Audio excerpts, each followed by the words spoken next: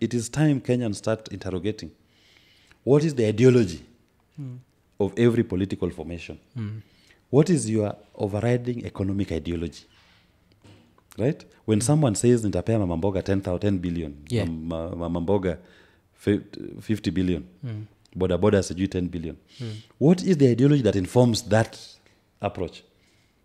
When you say we'll be doing bottom up, bottom where? Right? What does it mean? Where will you be getting these 10 billion shillings? How will you get it to give Mama Mboga? How will that program be implemented? Question people's ideologies. Poke holes. We must have an ideology-based politics. And that is what in Safina we believe in. As we are economic ideologues. And our economic ideology is the supply-side economics. That, in a sense, that is what Kibaki was running on. Kibaki's government was based on supply side. It is Uhuru and Ruto who came up with this demand side type of politics, which was, economy, which is the Moi'S template. Moi also believed in the Godfather government that doles out goodies across the country. Kibaki was very clear. We are running a supply side economics. I'm reducing government borrowing in the domestic market. I'm lowering taxes. I'm reducing government overregulation of specific sectors. Allow the free market to thrive. And you all witnessed within 1 year. Kenya was... Within 1 year. It didn't take Kibaki 5 years for the economy to change.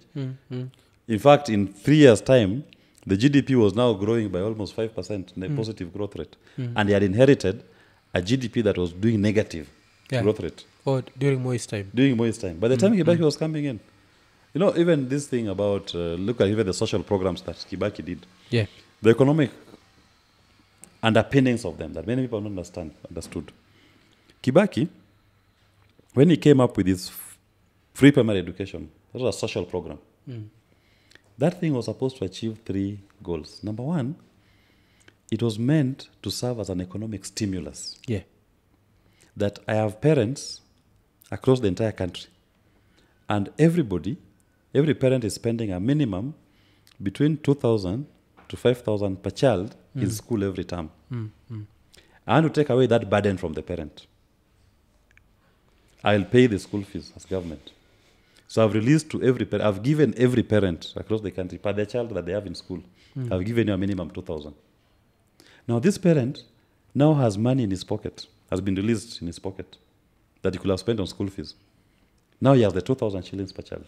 If he was buying half a loaf of bread, he's going to buy a full loaf. If he was buying 1 cigarette per day, he can now buy a packet of cigarettes. If he was buying half a kilo of sugar, it's now able to buy a full 1 kg. Now, the consequence of that is that you start seeing now money flowing in people's pockets across the entire country. Even Rurashios became many. Yes. Then, because of increased consumption, you start seeing the manufacturing sector growing.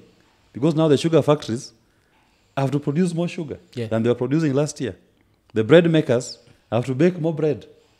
And government was going to collect the money down here as tax. Now, that is economic genius, right? You are doing a social program that has an economic stimulus effect. The social component of it is this. Kibaki believed that education opens up someone's mind. Right? It makes you start imagining things that are beyond your locality. Education as an equalizer. Because once everybody is educated and is exposed, you start perceiving the world in a different way than you knew it. Right? And if you look back at his own story, he became a president just because he went to school compared to some of his siblings who didn't have an opportunity to go to school. So he was saying, I'm going to empower this generation. Right? And that is why you witness the generation of Kibaki primary education who have now matured are very vocal in questioning. I fear and I shudder at the generation that Kenya Kwanza is going to leave behind. The ones who've gone to school during Kenya Kwanza. Because this is one generation of Kenyans who've been tormented. Tormented from, they didn't know how they were going to transit from primary school to secondary school. The issue of junior secondary school was, in my view, mishandled. Some of those students went through an entire term with no teacher. Those who were lucky, maybe 1 teacher per school. Now they have to force the other teachers to come in and try to fill in the plug in the gap. The question of even school funding, university students until now Yeah. are not able to tell how they are going to get university funding. You have secondary schools, January. The increase in school fees that you are going to witness, it's like this government has an innate hatred for poor people. Yeah. Because you're now increasing school fees for secondary schools beyond the reach of some of these parents who are not able to afford. In fact, already struggling with a collapsing economy. Now, these kids are going to stay at home. So whereas Kibaki was about an empowered generation, this one is going to now create a generation that is not exposed to knowledge. And because with this university thing, what do you think the Kenya Kwanza government is trying to achieve? Because if you're trying to make university education inaccessible to a lot of people, what do you achieve? How do you then expect in a few years' time to come to them and tell them, I need your vote? Even those secondary school kids that are going to have to drop out because their parents can't afford. How do they expect this? Somehow it all goes back to IBC and... No, it's maybe, sometimes I always say, sometimes some of these things you may think it is, maybe it's by design. Yeah. They don't want an empowered population, right?